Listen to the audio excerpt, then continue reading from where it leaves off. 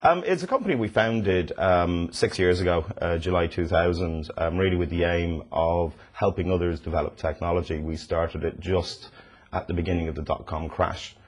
So we initially helped companies develop e-commerce technologies, and then we got very much into developing technologies to combat fraud in the areas of plastic card fraud and optical disc fraud.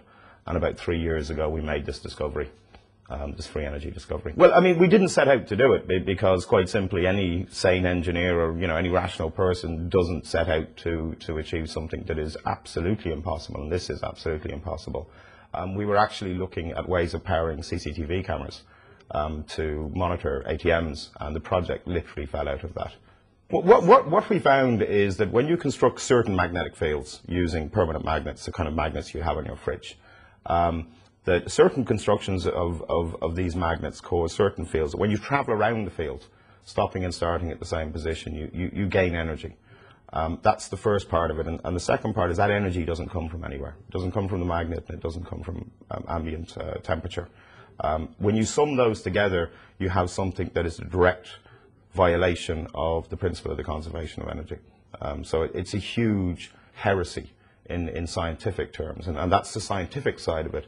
What does it mean in terms of capability? It literally means that, if this is ever deployed into a car engine, it literally means from the day you purchase your car till the day you dispose of it, you never put any form of fuel into it. But it's a huge claim, and what we focused on as a business is the first thing to say that, look, because this is such a blasphemy, such a heresy, that we must engage with the world of science. We must try and find a way to get science to actually just look at it. And we've struggled for 3 years to have that happen. So we were left with only one option, which is to get them angry, which was to actually effectively slap science in the face publicly, and to get them involved in testing it. And that's been very successful for us. Since we issued this challenge, we've had over 4,000 people apply to test the technology. In 3 years, up to this slap in the face of science, we've approached maybe 100 universities, and 8 have been prepared to come and look. It is amazing how fundamentalist science is about this. I mean, we have had, an absolutely vitriolic reaction. I mean, it is incredible the depth of feeling that this one subject in the world of science causes. I mean, and the reaction has been overwhelmingly negative, and in some cases quite hostile. We have had certain people involved in the project phoned up by a physicist who told this person to watch their back. We've had bloggers turn up to the office. I've had one blogger turn up to my home. It is amazing the depth of feeling. And this is fundamentalism from a scientific point of view. This is literally the reaction to our claim here is a religious reaction. It's the only way that I can put it in a way that people will understand. Physically, it ultimately comes down to a construction of magnets. And there's fixed set of magnets that the fields create, and then there are certain paths, mechanical paths around that you travel that cause this effect to happen. So physically you could view it as almost like an electric motor in some terms. Mechanical paths are not simple paths, they're not necessarily circular paths, they involve multiple movements. But what causes the movement are the interaction of these magnetic fields we build and other magnets.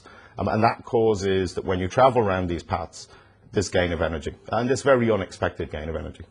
We've developed and invested a huge amount of time and money into test systems that allow us to create three-dimensional energy maps of certain configurations. And the test system that you see here is one of several test systems that will literally, we can put a set of magnets into it and build a physical energy map of the field, and that then allows us to describe routes through it that are more optimum. So it's our most effective tool in terms of understanding what's going on, because there's no theoretical basis for this. This shouldn't happen, and therefore the only way you can really explore it is experimentally.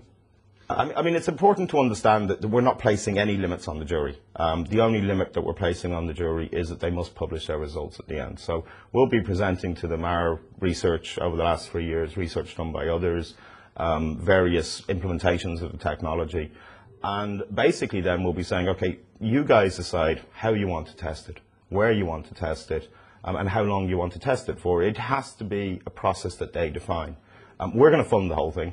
And really, we can't say how, where, or when this is going to happen. It's up to these people to do that themselves, so we can't place limits on it. As I said, there's only one caveat, that at the end, whatever the results are, they must be published. Well, it's important to understand that we view this as a tipping point.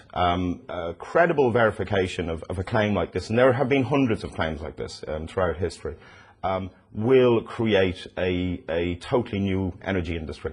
And we consider ourselves to be at the forefront of that, and there will be other bigger players that come into it. You cannot disassociate advancements in civilization from new ways of harnessing energy. So it is as fundamental to people in the world as it is to science, and that's why we have risked everything in this challenge. From our point of view, we don't see it as a risk because we know what the answer will be at the end. But we risk the ridicule, and you know, any physicist that you interview would immediately debunk it. So we know that we're in for, you know, a 6 to 12 month period here of absolute ridicule.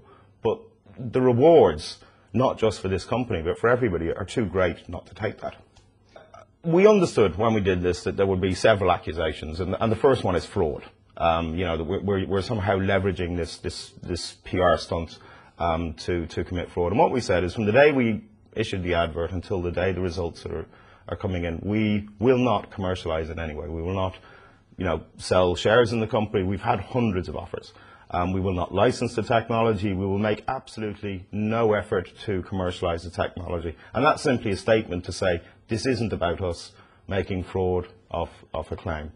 Hoax. What can we say? I mean, we're not risking our reputations and the company's existence on something that we don't fundamentally believe in.